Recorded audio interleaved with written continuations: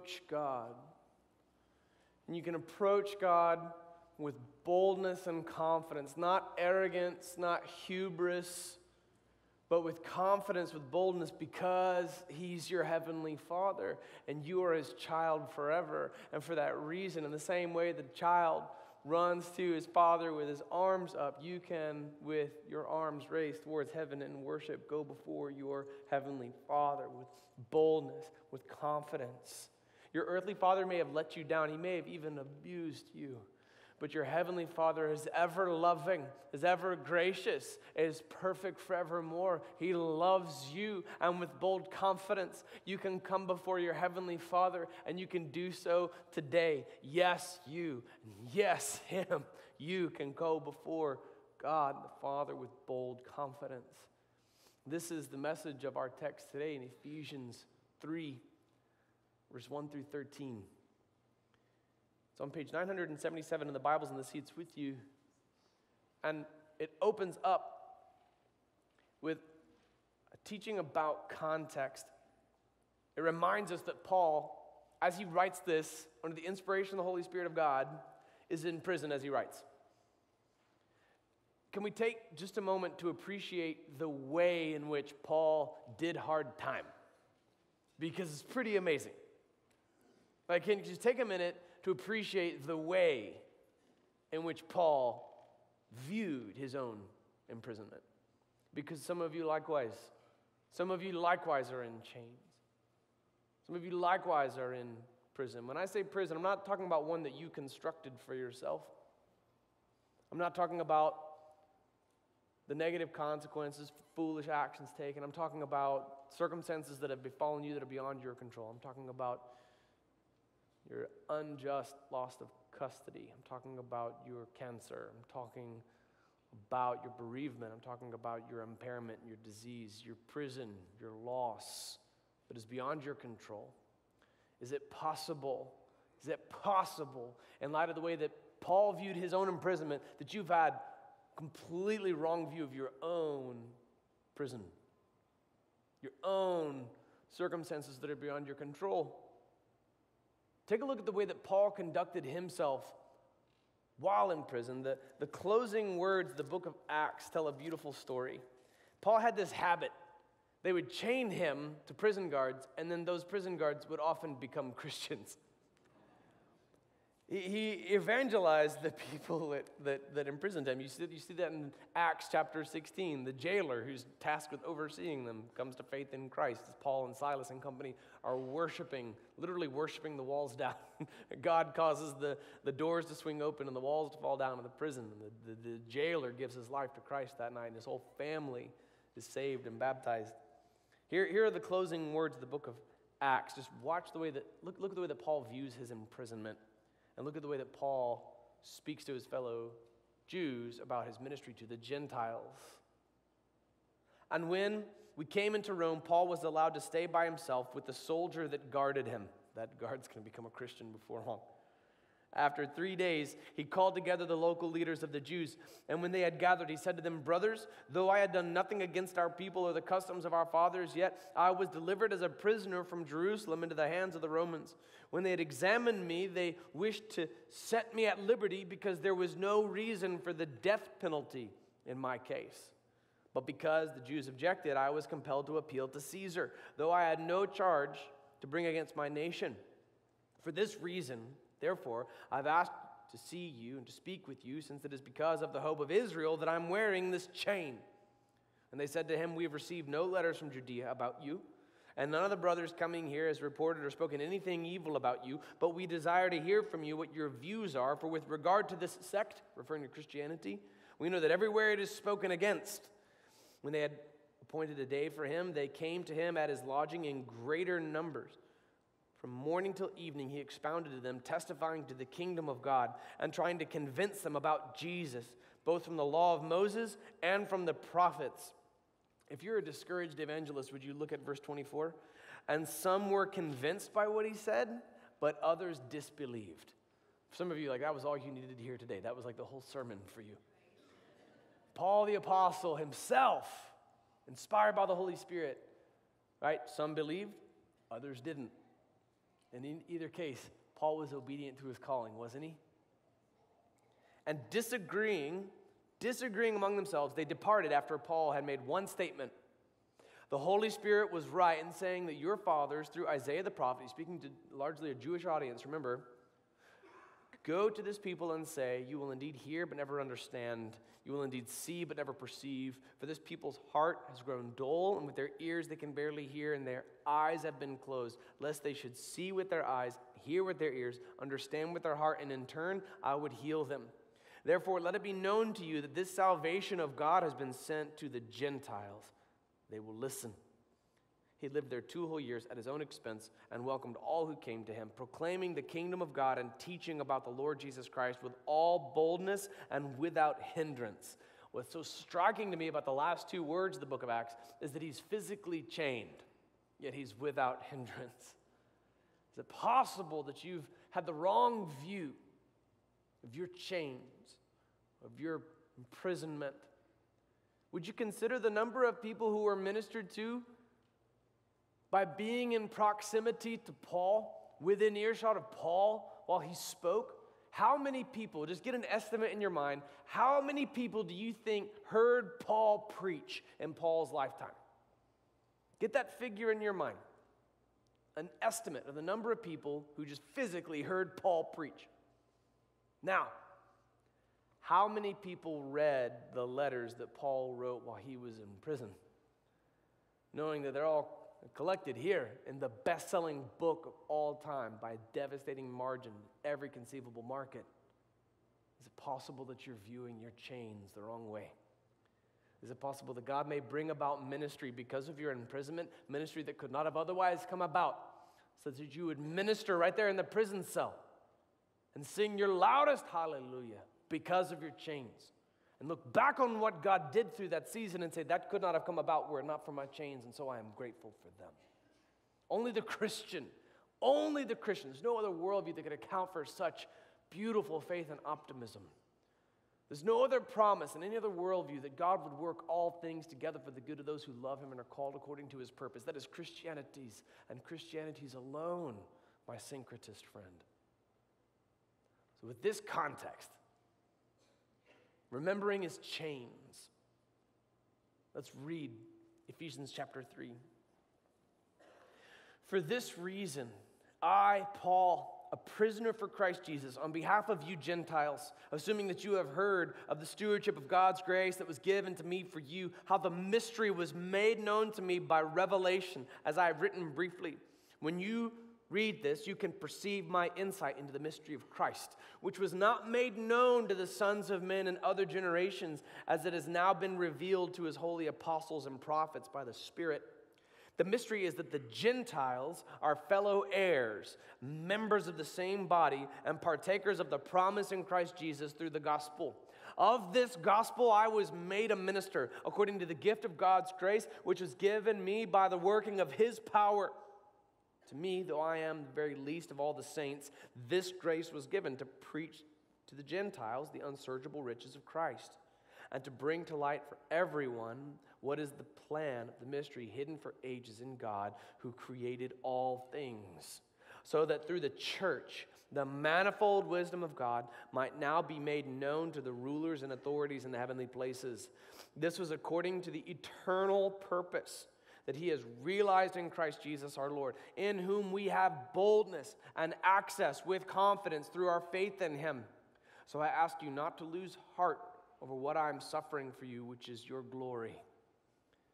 Opening and closing verses of this passage, verses 1 and 13, evoke once again Paul's imprisonment. Verse 13, the final verse, gives us an interesting teaching that we could apply in our social media age in unique ways that believers past may not have had to.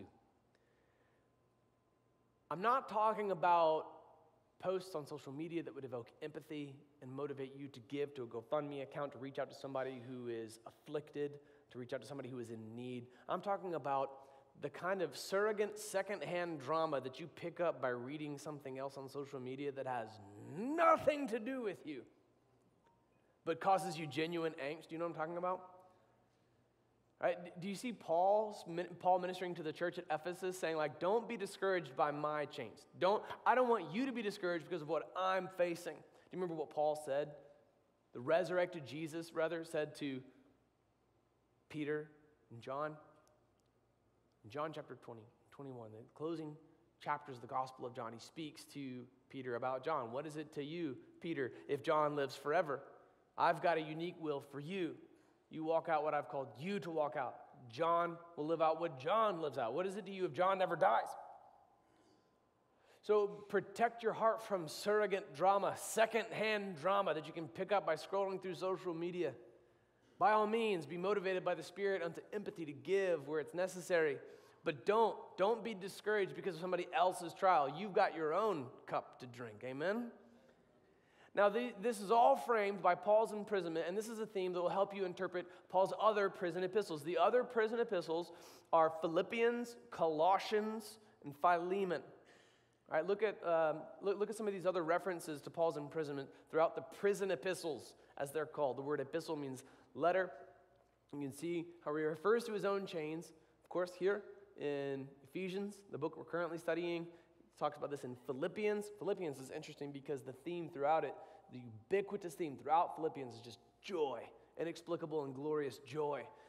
Colossians, likewise, he's in prison. Philemon, likewise, he's in prison. And he talks about his chains. He uses his imprisonment as a ministry platform. Do you see this? He does this repeatedly in his writings. He's doing it here in the book of Ephesians. The opening words of this passage we just studied are for this reason.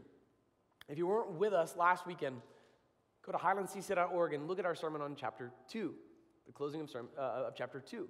Because he's speaking about this dividing wall of hostility between Jew and Gentile, which is God's will that that wall be torn down through the work of Christ, so that Jew and Gentile alike will be built into a new temple whose cornerstone is Jesus. That's the message of chapter 2, and he says, for this reason, in verse 1, I, Paul, a prisoner for Christ Jesus, on behalf of you Gentiles, assuming that you have heard of the stewardship of God's grace that was given to me for you, how the mystery was made known to me by revelation, as I've written briefly. Paul, because of this testimony, because of this ministry to the Gentiles, because he was the consummate Jew of utmost pedigree and education and impeccable standards as a Pharisee, the ultimate Jewish authority is reaching out to Gentiles. This gets him in tremendous legal trouble. That's the reason for his chains. That's why he refers to himself as a prisoner for Christ Jesus on behalf of you Gentiles. It is for his ministry to the Gentiles that he's been put in jail, and it's from that jail that he writes to us these words. Do you see the word mystery come up twice in verse 3? What does he mean by mystery? How the mystery was made known to me by revelation, as I've written briefly. Here's again verse 4. When you read this, you can perceive my insight into the mystery of Christ, which was not made known to the sons of men in other generations, as it has now been revealed to his holy apostles and prophets by the Spirit.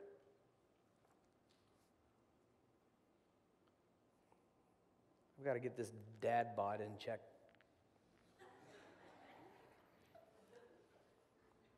So I try to run when I can. My parents live in Pensacola, Florida, and when we're there, especially for like a holiday, for like Thanksgiving or something, and I know I'm about to take in a whole lot more, like dad bod reinforcements, try to offset that by running. Parents have like this ranch-style house with a pasture in the front, a pasture in the back, but there's a fence that runs the whole length of the property, and it's shared with a big, giant, square-mile grassy flying field where helicopter pilots are trained. And so my whole life I grew up with this breakfast nook with a bay window overlooking this square-mile flying field. You could see the perfect sunrise. It was incredible. When I was there recently, I knew that I had to do some running, and I looked at this flying field, and something dawned on me regarding the app on my phone that I use to keep track of my anti-dad bod campaigns. Something that tracks where you run with GPS. And it'll draw out the path that you take as you run, because it'll drop these little markers along your path with GPS. And so when you run in Seattle, you can see like what streets you took, what sidewalks you took, what yards you ran through, the stop you took at the donut shop. but with a big, giant grass field, it's a canvas. Do you see what I saw? It's like, I could write anything.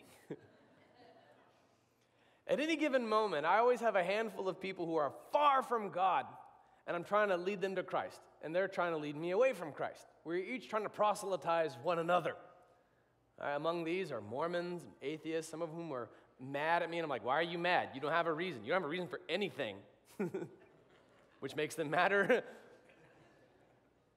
And there was one of my friends who was like, I'm so fed up with this book, I don't want to, I was like, do you just read one verse? It's like, no, I'm not going to even read one verse.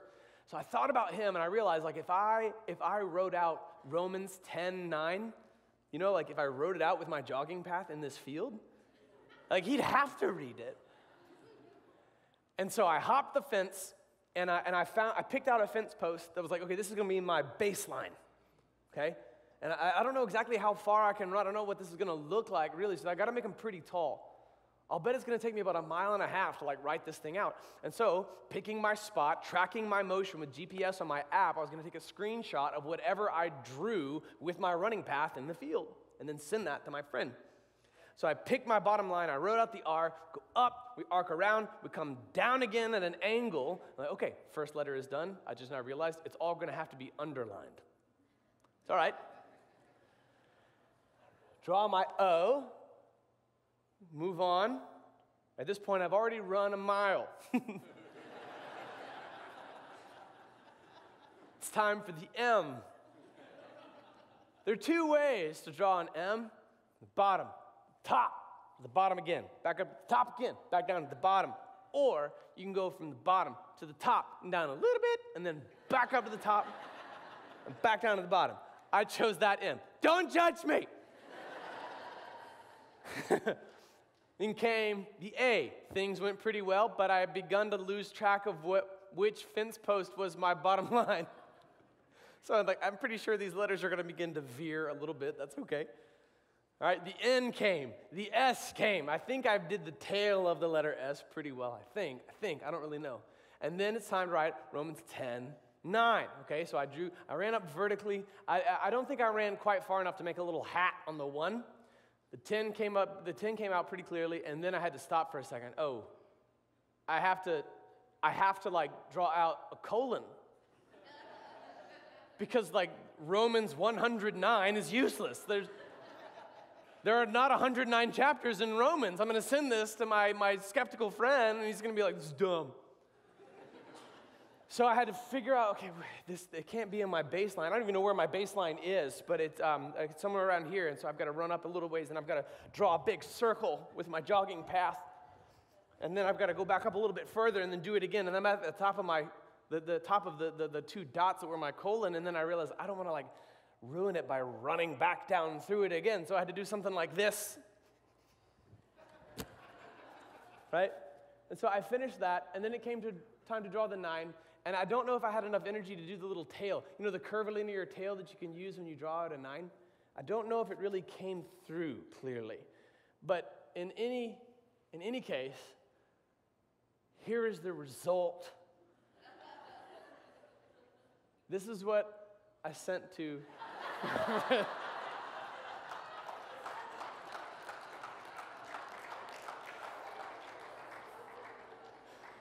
You can see the short dip on the M.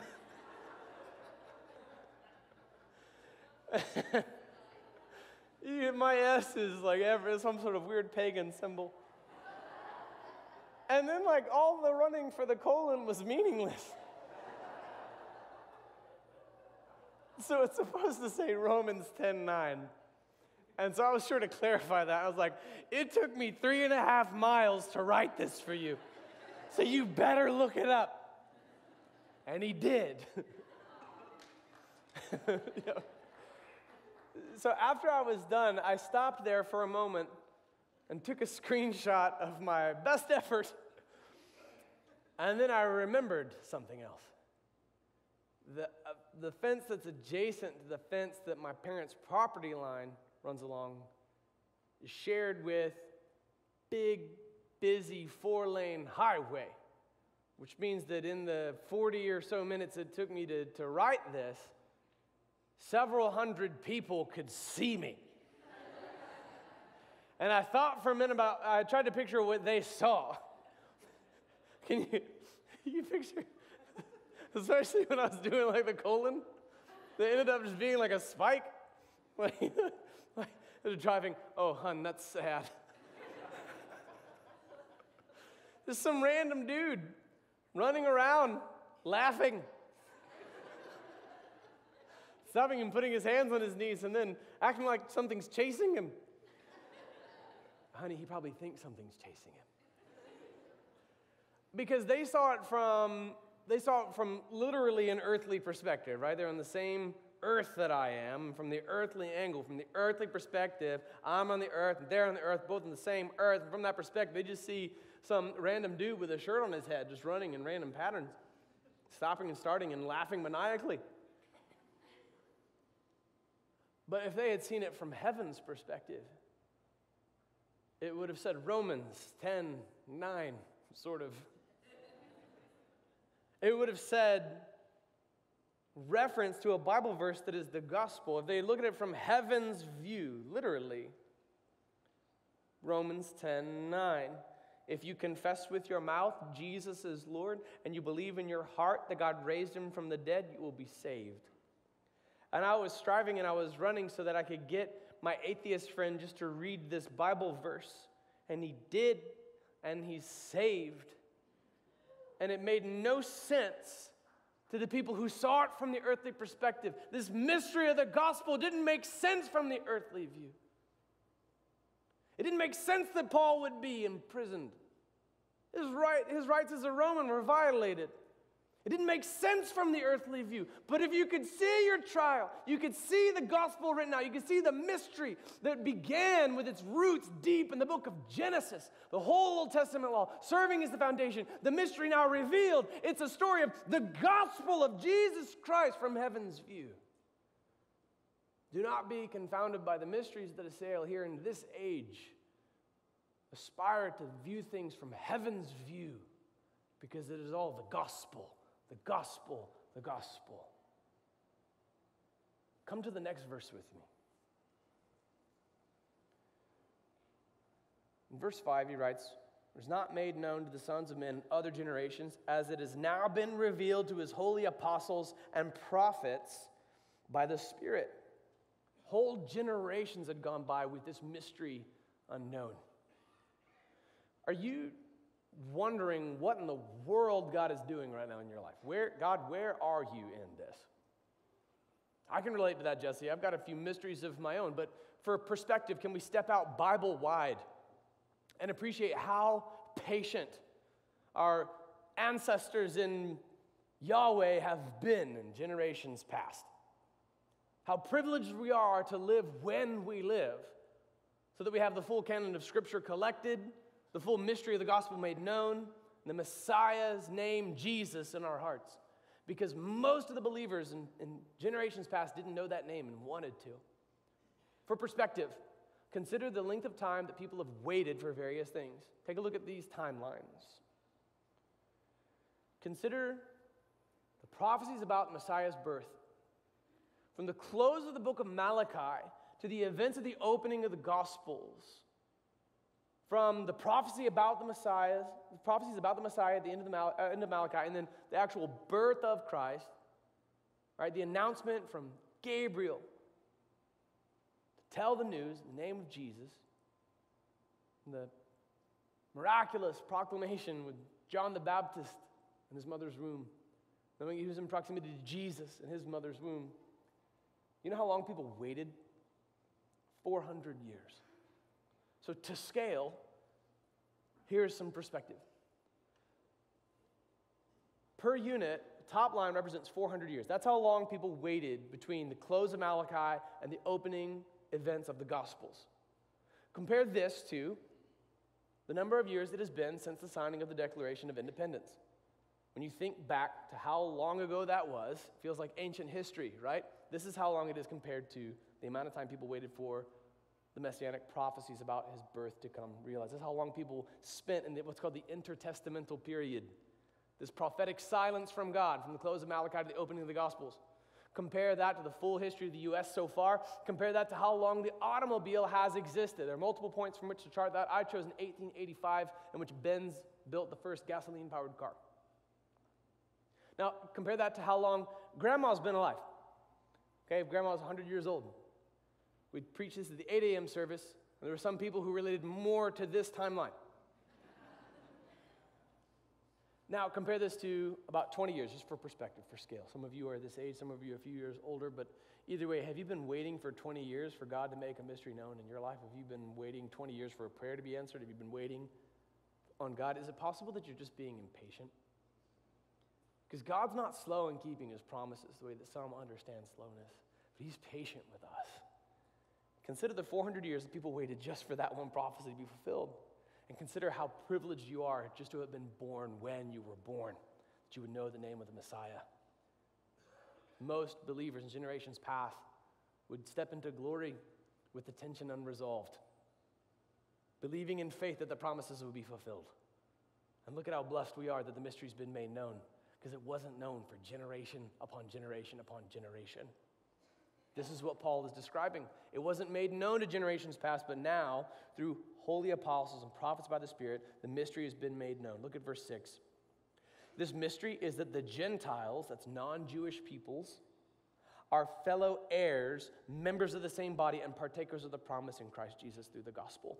Can you imagine coming downstairs one day, sitting at the breakfast table, and there are your parents, and then there's some other kid that you've never seen before, and he calls your father Dad? Who's this? This is what it was like for the Jewish people to hear news that now the Gentiles are fellow heirs. Can you imagine how they may have struggled with that? Wait a minute, like, he was worshiping the sun like a month ago. I've held fast a dietary law from the Old Testament my whole life. And now he and I are both co-heirs? We are both on equal standing before God? Yes. Can you see why these words, the book of Ephesians, is inflammatory to Orthodox Jews? That the Gentiles are co-heirs before God. Continue in the text with me. Of this gospel I was made a minister according to the gift of God's grace, which was given me by the working of his power. Paul takes no credit for the power that is at work in his ministry and in his life. He knows that 100% of the glory goes to God and God alone. If you're ever bored on a weekend, you can go online, you can take a quiz, and you can become an ordained minister. You can actually buy legal performativity. You can actually purchase from some website built by people who probably don't believe in God an ordination. So if you're ever bored, there's something you could do. Those people are geniuses. Genii. Because they don't even believe in God, but they're selling this commodity. Their obsolescence is nil. Their shipping costs, nil. Production costs, nothing. But you're going to pay for it anyway. And they don't even believe in it. But it's fully legally salient. Well, you could purchase this thing and go officiate a wedding. So if you're looking for a slightly pagan business idea, that's like, I wish you could do the same thing as a cop. From some online governing body who doesn't carry any legal weight, like just purchase your own badge and print it and pull people over. Paul acknowledges that he was made into this minister, and this was by the grace of God, and this was by God's power that all this has happened. You can see more about this in Acts chapter 9. You want to read the story about how Paul the apostle, who went by his more Hebrew name at first, Saul of Tarsus, was about the business of persecuting the church, and then he met the resurrected Jesus. It's a powerful story. He was God's chosen instrument to bring the gospel to the Gentiles. He was made into a minister. He takes no credit for what God has accomplished through him. Verse 8, to me, though I am the very least of all the saints. This is because he was overseeing the first martyrdom of the New Testament. That's why he believes himself to be the least deserving, the least of all the saints. This grace was given to preach to the Gentiles the unsearchable riches of Christ and to bring to light for everyone what is the plan of the mystery hidden for ages in God who created all things. You want to know what that mystery is? It's this: God so loved the world that he gave his one and only Son, that whoever believes in him would not die but have everlasting life. That's John 3:16. Romans 3:23, here's the mystery made known. Look at how privileged we are. That all of us have sinned and fallen short of the glory of God, but we may be justified freely by his grace. Romans 6:23 says that the wages of our sin is death, but the gift of God is eternal life in Christ Jesus. The mystery made known. John 14:6, Jesus himself answered, I am the way, the truth, and the life. No one comes to the Father except through me. As we read a text that describes coming to the Father with bold confidence, the only way that's possible is through Jesus, and it's Jesus himself who said that. This is the mystery made known. Look at the word manifold in verse 10, because that can be tricky, right? So that through the church, the manifold wisdom of God might be now made known to rulers and authorities in the heavenly places. This word manifold can be confusing because it's also a noun in the English language. The NASB, the NIV, ESV, the King James, the New King James, all render it manifold. The CSB, the Christian Standard Bible, offers a synonym, multifaceted. And these are good translations of the same Greek word that does describe the multifaceted love of God. In context of Ephesians 3, it's love that is not just directed toward the Jew, but is also toward the Gentile, toward every nation. It's a beautiful teaching. It's a beautiful thought. Because here we sit in a crowd mostly of Gentiles. And here I am, a card-carrying Native American whose people were on the opposite side of the planet, like we didn't know about any of this stuff at the time. And now, because of the manifold wisdom of God that's been made known, we're talking about it. Isn't that beautiful?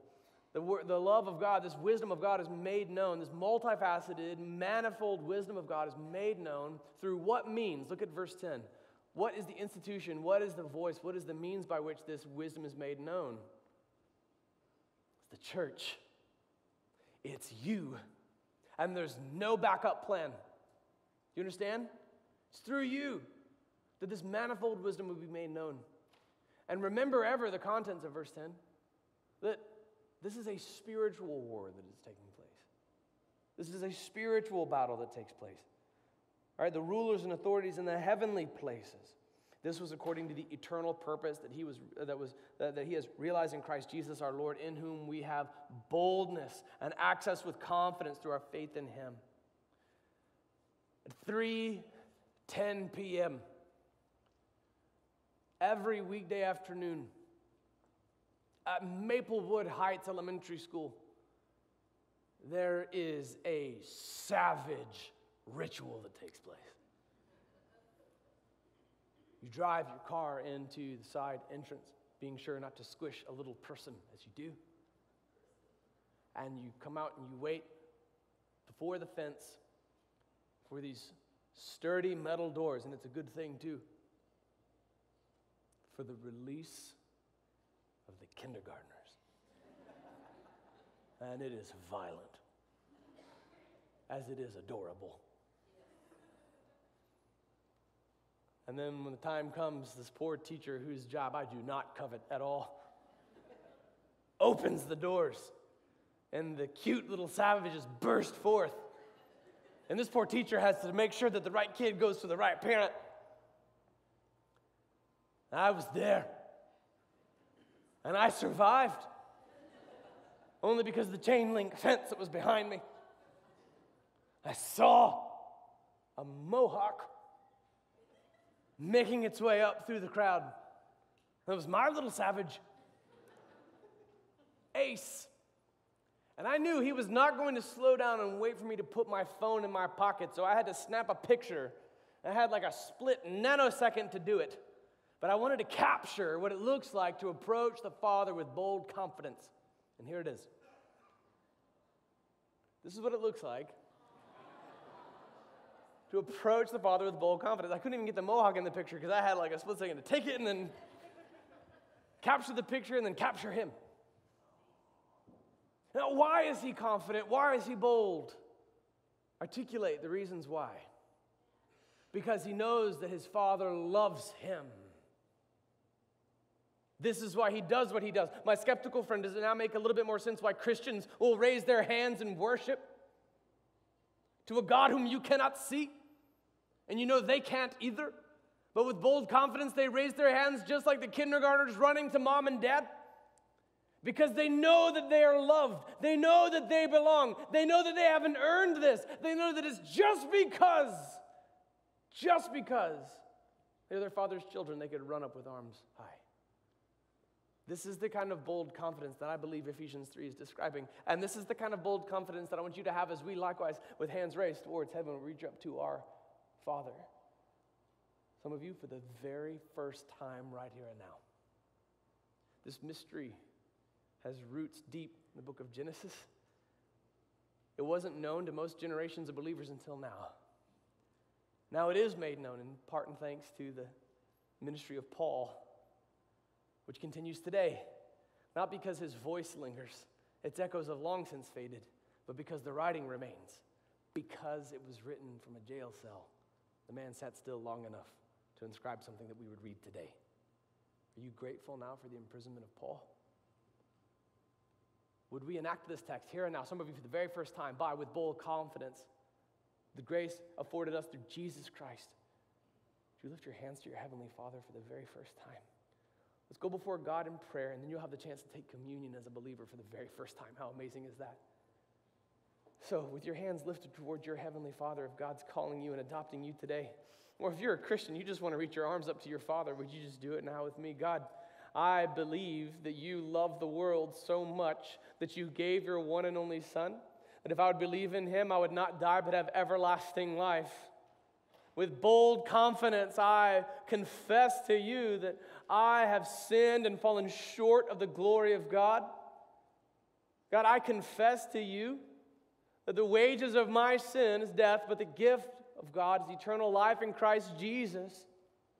With bold confidence, I know and I proclaim my agreement with Jesus, that Jesus alone is the way and the truth and the life, and no one comes to the Father except through Jesus. And so, filled with the Holy Spirit of God, I confess with my mouth, Jesus is Lord. I believe in my heart that God raised Jesus from the dead. Highlands Community Church, would you say Jesus is Lord? Say it. Jesus is Lord. I believe in my heart, oh God, you raised Jesus from the dead. Now, God, let me be saved. Let me be saved. Let me be saved. With bold confidence, I reach my hands up to my Heavenly Father, knowing that he will embrace me, not because of anything that I've done, but just because of the grace afforded through Jesus. Because I'm his child, with assurance, I can approach the Father. Thank you for the grace. Thank you for making the mystery of the gospel known.